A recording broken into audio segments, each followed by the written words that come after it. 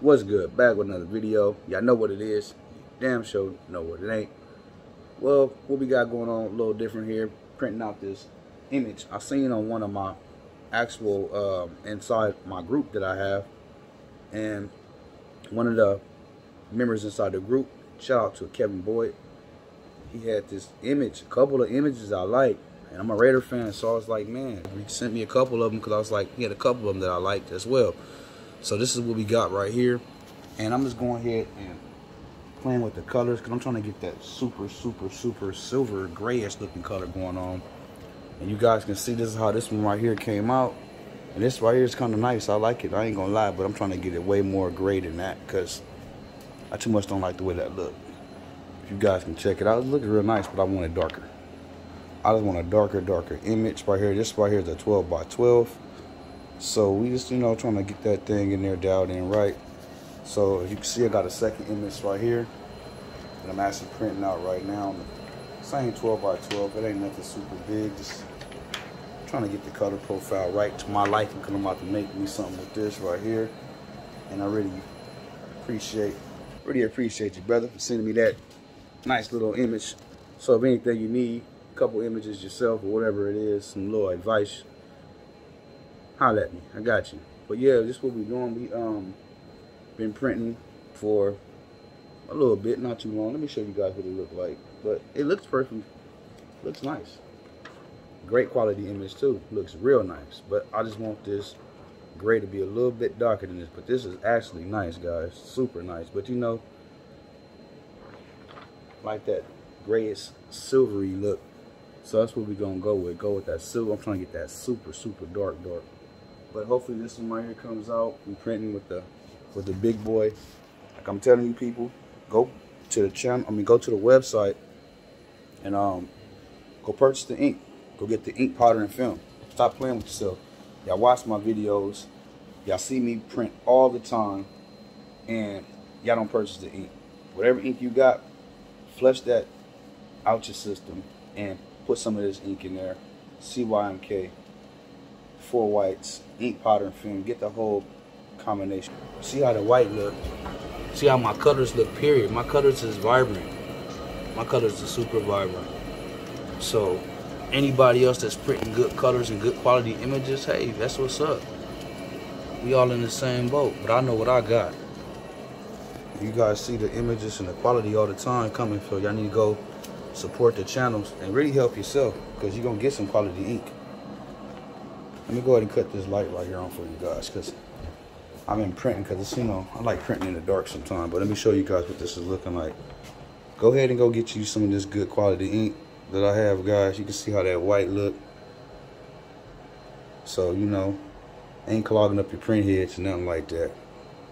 But you know how to make the system, you be all right. If you don't, then hope you figure it out. So you guys want quality, you want vibrancy, you want that good look. Go ahead and go get you some ink. That's all you gotta do. Go purchase the CYMK. We got desktop, and we got for large printers, large format, wide desktop. I mean wide printers, whatever you want to say. But we got it.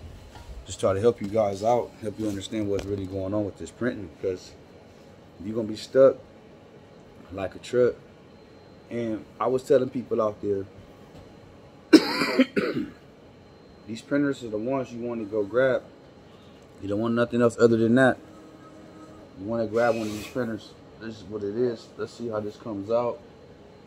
Oh yeah, see, that's what I'm talking about. See how dark this is? I don't mean to cut you guys off, but look how dark that is. That's a big difference. That's what I'm talking about. I want that stupid. So comparing that one to this one, let's see what we got.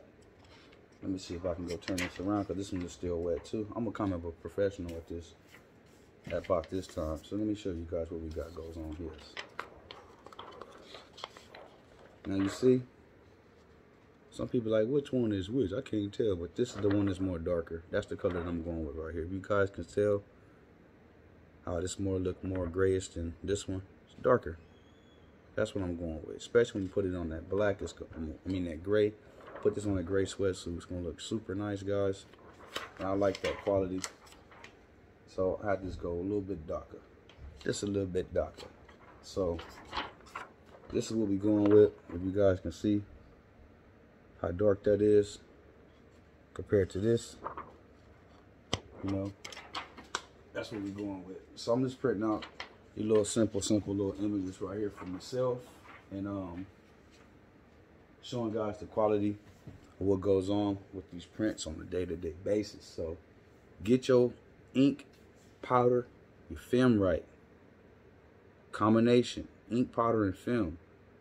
Make sure that you're not introducing too much air bubbles into your lines. What I mean by that, I don't have any cartridges laying around, but it's all about how you shake your inks. Or you can give your company a bad, or the person you bought your ink from, a bad name. Oh, he sold me some ink. If it clogged your print head up, now that's a different story. But if you just got air in your lines and you think your print head is clogged, you'll find out.